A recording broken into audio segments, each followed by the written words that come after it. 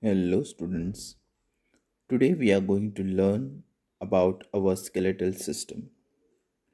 We will try to understand how our body is a wonderful machine. We will also identify different kind of bones and joints and learn about their functions and realize the importance of well-developed muscles. So this is our aim in studying our skeletal system. So, what is our aim? Students, our aim is to understand our body, next, identify kinds of bones and joints, and realize the importance of the well developed muscles. So, this is our aim. Starting with the lesson, our skeletal system.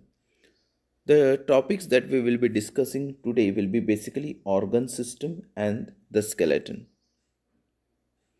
And this will be the part 1 of the lesson.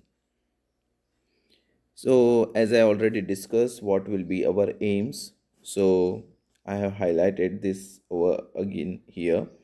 This is a picture of your textbook page that I purposely put so that you will be aware that this thing is also important, knowing the aim of understanding the lesson.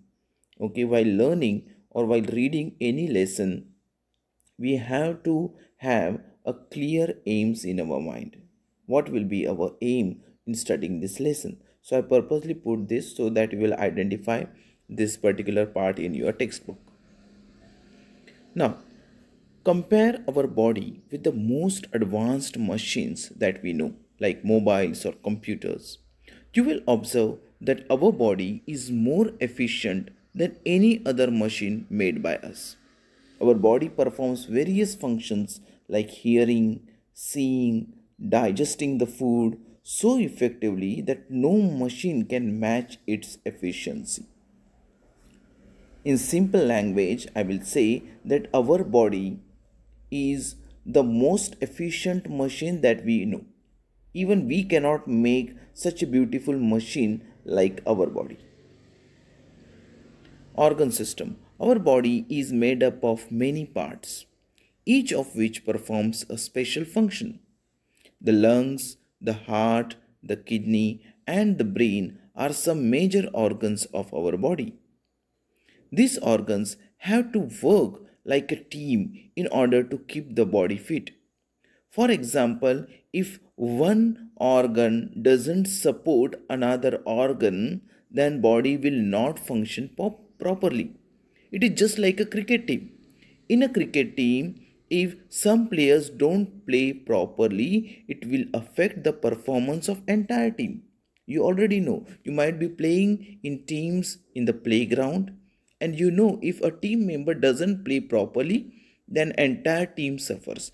Similarly, our organs are a team members, and if one organ doesn't function properly, then it affects entire body. So every organ should work like a team with other organs.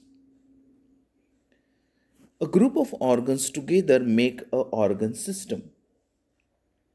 For example, the digestive system helps in the digestion of food, and muscular system keeps our muscles strong and give us strength.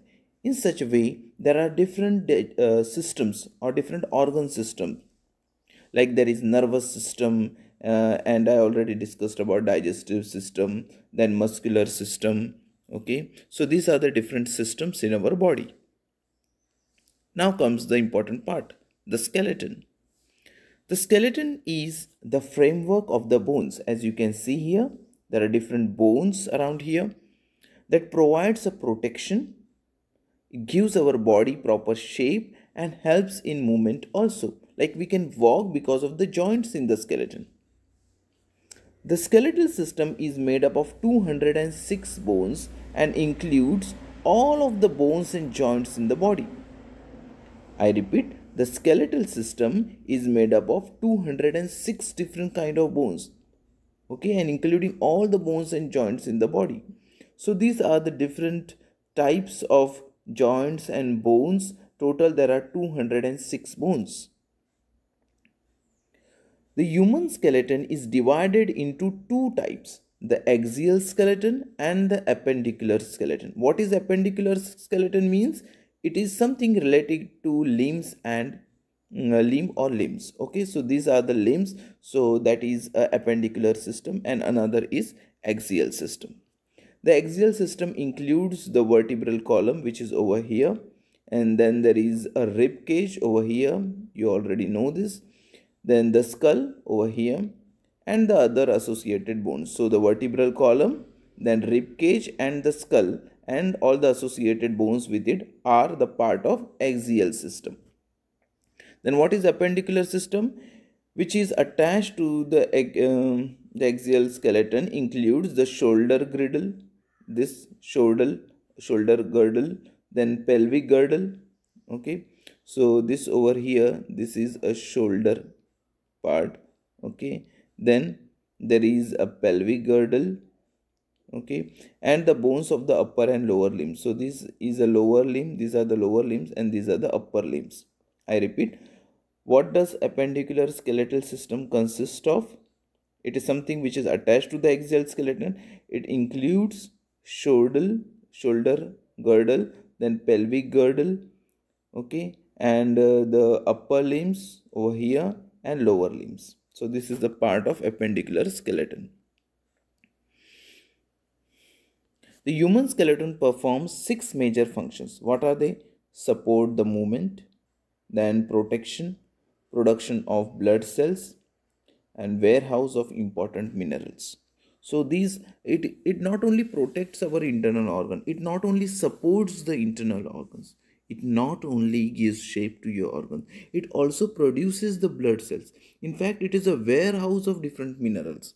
So you can understand how important our skeletal system is.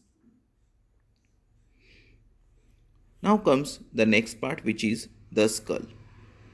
So this is an image of the skull. Many times this image is used to scare the children or to scare the people in the scary movies. But remember that each one of us have this inside our body. Though we cannot see it, but it is there. It is just a part of our body. So no need to scare the picture. Okay. So the thing is, you should not be scared of this picture because this is part of our body. Though it is internal, but it is there. Okay. The human skull contains 22 bones. So this skull also contains 22 bones. Out of these, 8 bones forms a rigid hollow case called as cranium, which protects the brain. Other 14 bones form the face and are called the facial bones and support the eyes, nose, and mouth. So what does 8 bone consist? Out of these, 8 bones form the rigid hollow case called cranium, which protects the brain. So this is over here. Then other 14 bones form the face and are called as the facial bones. They support eyes, nose, and mouth over here. Then all the bones of the skull except the lower jaw, this lower jaw, form a rigid structure. So lower jaw is not a part of the rigid structure. It is movable.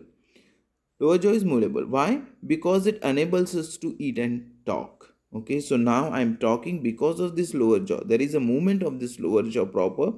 So I can talk, I can eat anything. So students, that was all for today. Now some homework for you. You can try to answer this simple fill in the blanks. So these are the fill in the blanks. The first one is the dash, the dash, the dash, and the brain are some major organs of our body. Second fill in the blanks, the group of organs together make up and dash. A group of organs together make up and dash. Third fill in the blanks, the skeletal system is made up of dash bones. Fourth fill in the blank, human skeleton is divided into the dash skeleton and the dash skeleton. So you have to name the type of skeleton. And the last one is the human skull contains dash bones. Human skull contains dash bones. Here you have to specify the number of bones in the human skull. So this is homework for you. So students, that was all for today. Thanks for attending this session. Next time we will be continuing with the same lesson with the new topics from the skeletal system. So see you during next session. Until then, take care. Bye bye.